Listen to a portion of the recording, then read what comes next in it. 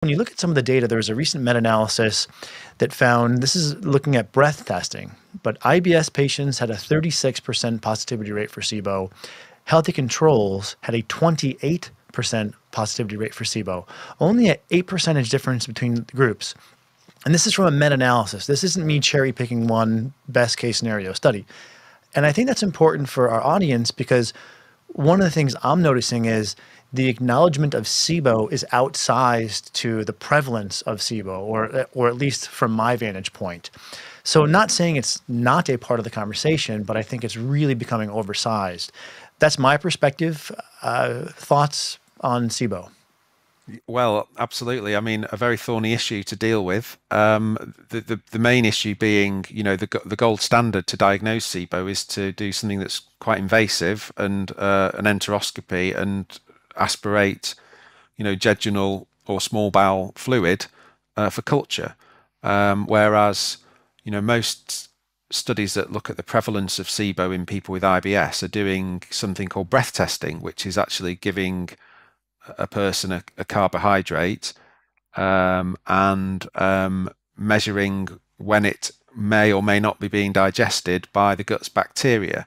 And there's evidence from some of the more elegantly designed breath test studies, where particularly a study from a Canadian group where they did a breath test at the same time as giving the patients a radio-labeled meal, that actually the breath test is a marker of transit for some people.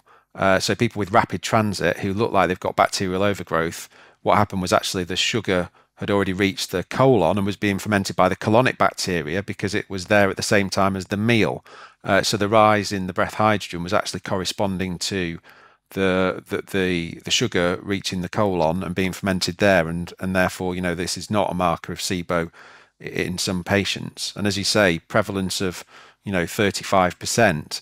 I mean, for most people with SIBO, there's really, you would imagine there has to be a structural explanation for that. So they've had a partial gastrectomy, or they've had previous intestinal surgery, or they've got diverticulosis of the small bowel, or they've got a multi-system disorder like scleroderma. But most people with IBS won't have those sorts of risk factors. So it's unlikely that the prevalence of SIBO is 35% or whatever in people who meet criteria for IBS. Right. And then you have the Mark Pimentel hypothesis of post-infectious IBS stimulating an autoimmune process in the gut that thwarts proper motility. But even with that being said, we'd likely see, in my opinion here, a higher prevalence of SIBO in IBS populations discriminating from healthy controls if this post-infectious IBS hypothesis was as common as it's portrayed to be. Yes, and of course, I mean, only around about 1 in 10 people with IBS will be able to identify a precipitating acute enteric infection. So that doesn't account for the other 90% of people.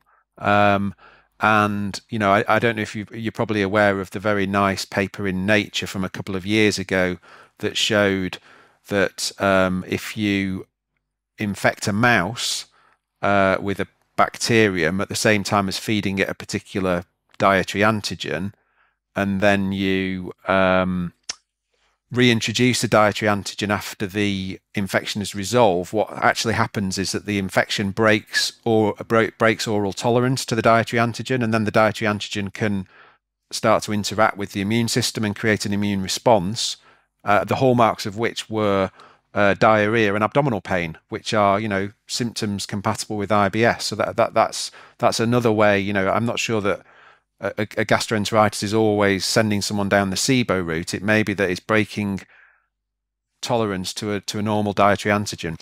Yeah, and let's put on the board the immune system component, because I definitely want to come back to that in more detail in a moment. One thing I just wanted to make as a side remark is I have this growing concern that people are conflating, I've responded to a SIBO treatment with that means that I have SIBO. And if you look at the research literature, there's actually more people who respond to SIBO treatments, whatever they may be, than actually have SIBO. And if we don't acknowledge that, then this canard can kind of propagate where people keep trying SIBO treatments, whether it be rifaximin, an elemental diet, maybe a probiotic, maybe a low FODMAP diet, and they say, well, I responded, therefore I have SIBO. Yeah, sure. And I mean, it's further compounded by the fact that the pivotal trials of rifaximin in IBS were not done in people who had a positive breath test, of course. They were done in all comers. And actually, if you look at the therapeutic gain of rifaximin over placebo in those trials, it is a remarkably similar therapeutic gain to the to that you see with eradication therapy for Helicobacter pylori, which consists of two antibiotics and a proton pump inhibitor in people with functional dyspepsia.